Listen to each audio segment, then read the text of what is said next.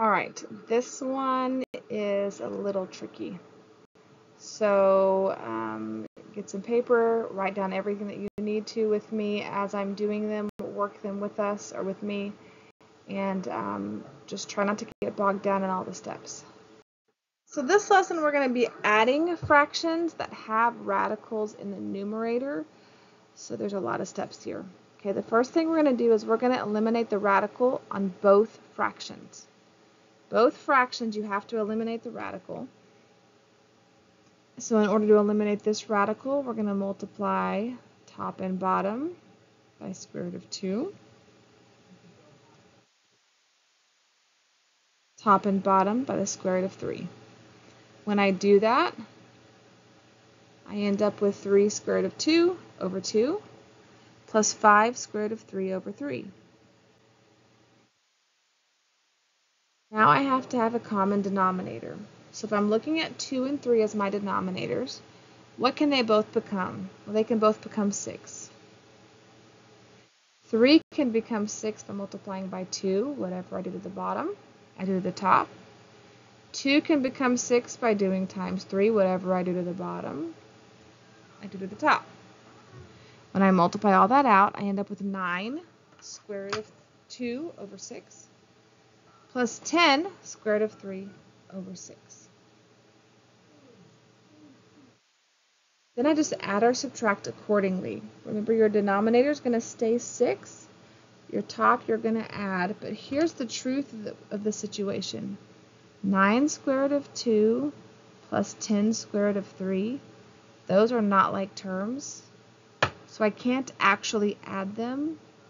So that whole ugly thing is our answer. And I'm sorry. All right, 8 square root over the square root of 5 plus 3 over the square root of 6. Step 1, eliminate your denominator radicals. In order to do that, I'm going to do times the square root of 5. Whatever I do to the bottom, I do to the top. Square root of 6, whatever I do to the bottom, I do to the top. When I do that, I end up with 8 square root of 5 over 5 plus 3 square root of 6 over 6. Okay, now I have to find a common denominator. So what can 5 and 6 both become? They can both become 30. So my common denominator will be 30.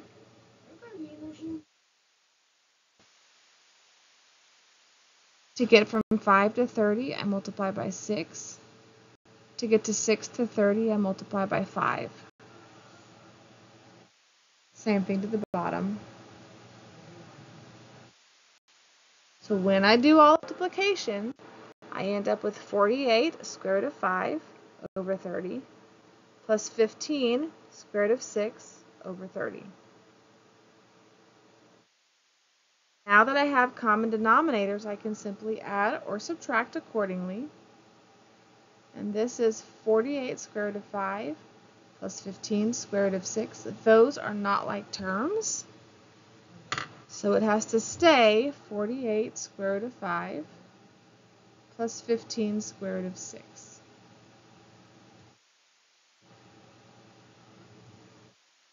Now here's where this gets tricky. Okay? I sigh because I don't like doing this. 48 over 30 can reduce. They can both be divided by 3, which leads me to 16 over 10. I can also divide 15 by 3. And because, that kind of looks like a rubber ducky, and because all three terms, 48, 15, and 30, can all be divided by 3, I have to reduce it. All right?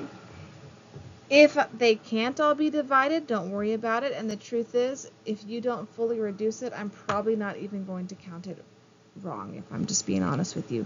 I will make a note of that, but then give you partial credit.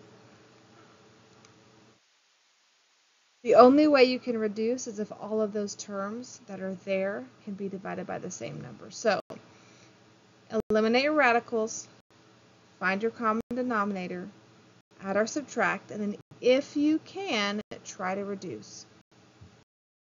All right, here are 4 practice problems, and here's what I'm going to ask you to do. I'm going to ask you to write all 4 of these down or take a picture of this or whatever, and then do number 1, check it with me. Do number 2, check it with me. Do number 3, check it with me, and then we'll do number 4. I know number 4 looks different, but after I made this slide on this video, I was looking over your homework, and some of these are in there, and they haven't shown you any. So I want to do one of those before you do your homework for the week. So try number 1, then come back and check it with me. All right, let's look at number 1. So the first thing I'm going to do is eliminate the radical in both of these. So multiply this by the denominator. Multiply this by the denominator. So I end up with 2 square root of 3 over 3 minus 9 square root of 7 over 7. Now I need a common denominator. 3 and 7 can become 21. I get there by doing 3 times 7 and 7 times 3. Whatever I do to the bottom, I have to do to the top. So when I multiply all that out, I have 14 square root of 3 over 21 minus 27 square root of 7 over 21. Now, 14, 21, I have no idea what I was fixing to say. So 14 square root of 3, 27 square root of 7. Those are not like terms. So I just have to leave it because square root of 3 is not the same thing as square root of 7. All over 21. And since 14, 27, and 21 can't all be divided by the same number, that's my answer. Here is number 2. If you haven't tried it, go for it now.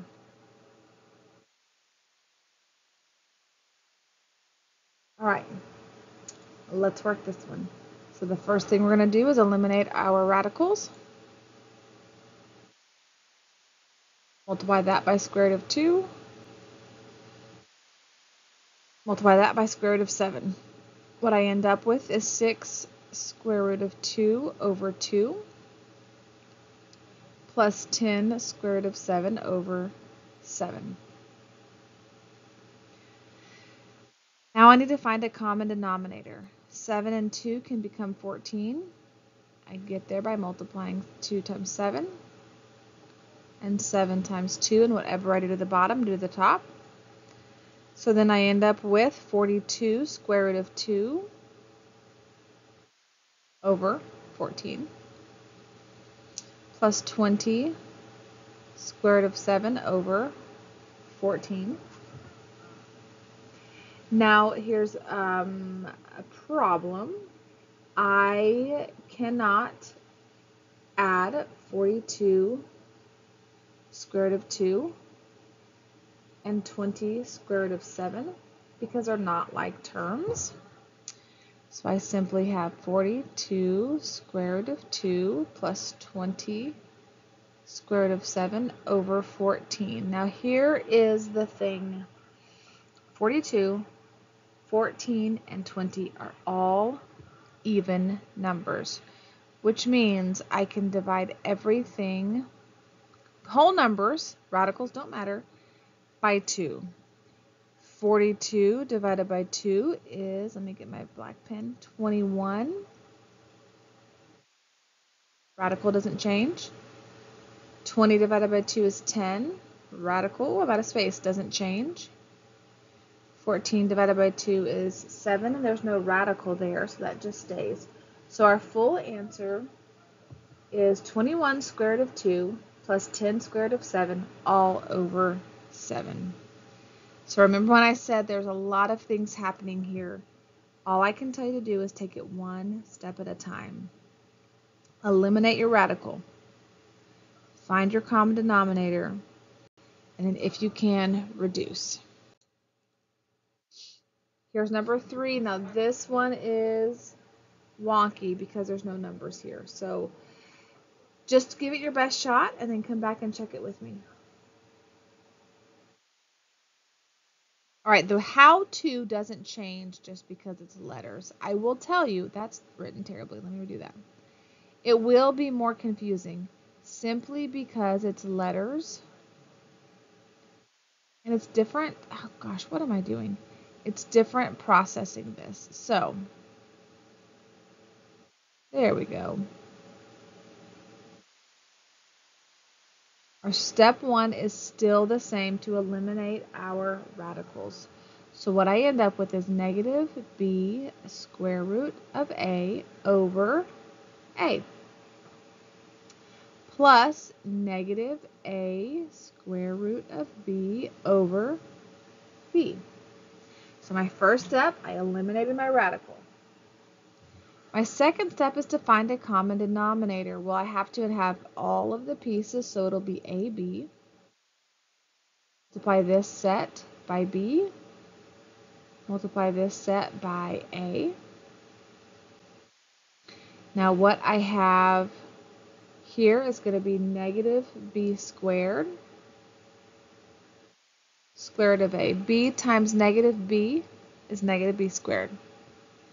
And all of that is over A B. You can write BA because that's the order this is in, but typically they want your letters in alphabetical order. Plus negative A squared, A times A, square root of B over A B. So now I have a common denominator and I can add my tops. But I can't add a square root of A and a square root of B. So my whole answer, and talk about ugly, is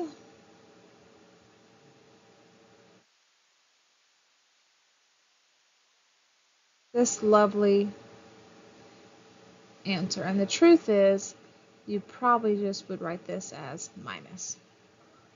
Nothing can be simplified, so that whole thing is your answer.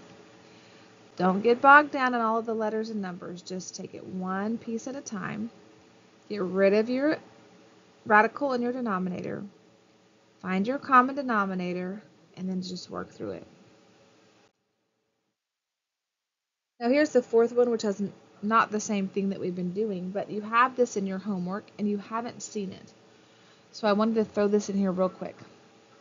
I can't do anything inside, so I need to look outside, and I just multiply this in. Remember, radical times radical, square root of 6 times this is 2. Square root of 6 times 7, I'm so tired, is 42. And then 6 times 8, the square root of 5, is 8 square root of 30. Now here's the thing, you should reduce that square root of 42 and the square root of 30, but there's a lot happening this week in this lesson, so just leave it like that, okay? And you are only going to have 1 or 2 of those, I believe. You know, let me double check your, yeah. If you want to reduce that, I will let you, but if you don't, I'm not going to count it wrong this week, and we'll just sort of check it and work from there. All right, your homework is I believe it's 4A and 4C. That's not in front of me. And if you get bogged down, let me know.